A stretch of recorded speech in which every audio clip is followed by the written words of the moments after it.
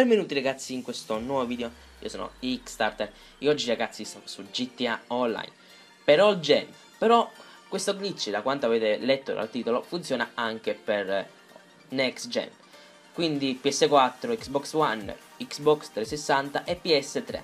Praticamente ragazzi vi mostrerò come fare soldi infiniti.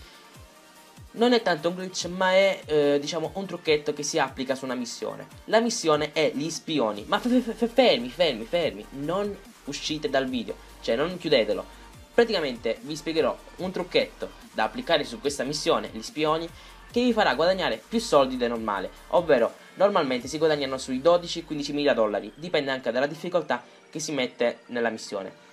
Ma io vi farò guadagnare sui 20 e 36 mila dollari, quindi una cifra molto ma molto più grande di quella del normale.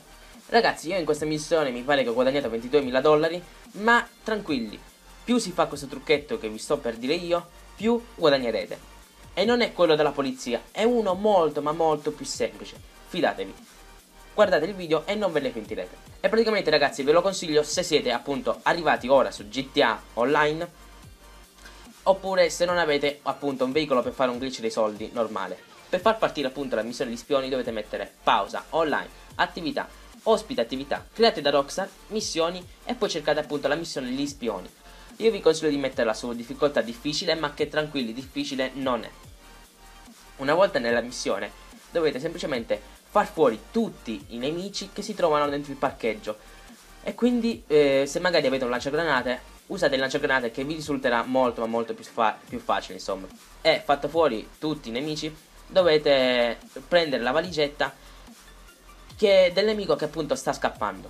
Presa la valigetta dovete dirigervi a Forzancudo e non a casa di Madrazzo.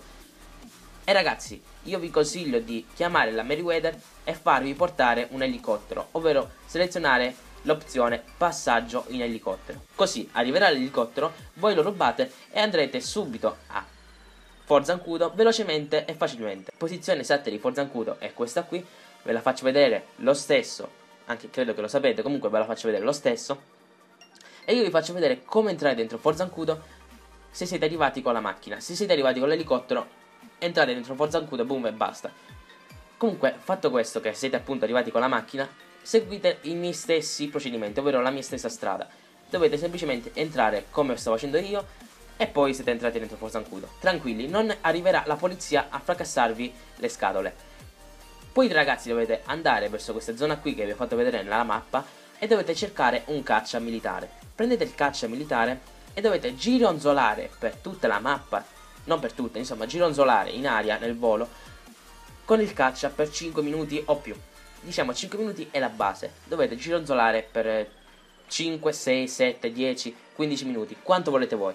Quindi ragazzi, una volta che secondo voi il tempo che siete stati a gironzolare basti, andate a casa di Madrazzo e consegnate la valigetta. A questo punto vi darà più soldi nel normale appunto, e a me per esempio mi hanno dati 22 mila dollari se non erro, insomma intorno lì. Però ragazzi, se state più minuti, per esempio 10 minuti o 15 minuti, vi darà anche 36 mila dollari. E nell'arco di un'ora vi farete anche 100 mila dollari o 150 mila dollari, dipende anche dalle vostre tempistiche. Tutto qua.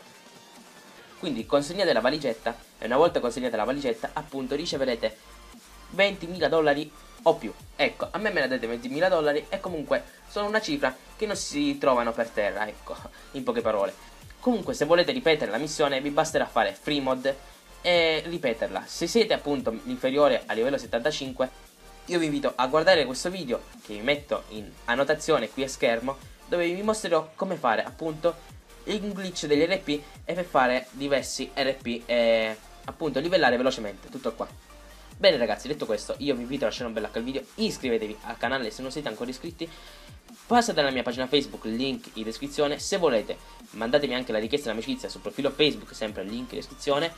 E se magari volete avere la mia estensione sul vostro browser Google o Firefox, così da non perdervi nessun mio video, io vi invito a scaricarla, trovate il link in descrizione per i vari browser. E noi ci vediamo al prossimo video e ciao ciao! E ragazzi, io vi invito a guardare il video di FIFA che lascio qui alla fine del video e ciao ciao!